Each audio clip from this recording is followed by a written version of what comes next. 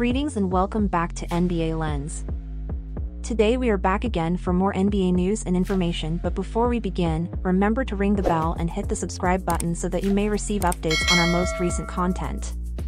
The Los Angeles Lakers won a big game against the Minnesota Timberwolves on Sunday night, with LeBron James returning to the lineup and Anthony Davis playing despite a shoulder injury from Friday. The absence of important Timberwolves players such as Karl-Anthony Towns, Rudy Gobert, and Kyle Anderson provided the Lakers with an excellent opportunity to secure a much-needed victory, which they did with a final score of 120-109. Both teams struggled defensively early in the game, allowing players on both sides to score easily.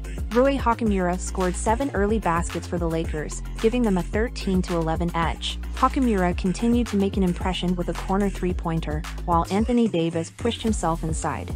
Anthony Edwards attempted to score over Davis but was unsuccessful, earning a technical foul for challenging the no call. Despite the Lakers' mistakes, Anthony Davis demonstrated his power on both ends of the floor, allowing LA finish the first quarter with a 32-28 edge. The Timberwolves started the second quarter well from beyond the arc, with Naz Reid and Mike Conley each hitting on three-pointers to tie the game. The Lakers countered with their own three-pointers, including 2 straight shots from Austin Reaves and another from Hachimura. Despite Naz Reid's 21 first-half points, the Lakers led Minnesota by 69-68 at halftime. For the first time in the third quarter, LeBron James led the Lakers to double digits with 11 points in the first 3 minutes of play. Nevertheless, Nickel Alexander-Walker's back-to-back three-pointers helped the Timberwolves rally, forcing the Lakers to call a timeout. Anthony Edwards scored 3 baskets, including a three-pointer, to give Minnesota the lead as they kept up their pace. The Timberwolves led 92-91 at the end of the third quarter after Luka Garza's buzzer beater gave the Lakers a brief lead again through offensive rebounds.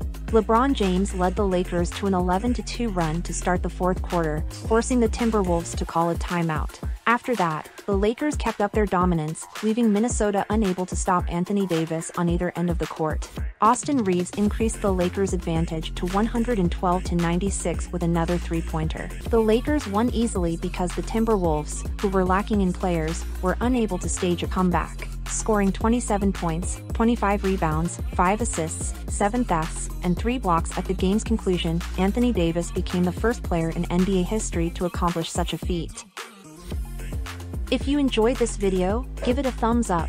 If you have any thoughts, please comment down below. Share it with your friends, and don't forget to subscribe for more NBA news content. Also, hit the notification bell so you never miss an update. Thanks for joining me today on NBA Lens. I'll see you in the next video. Until then, stay ballin'.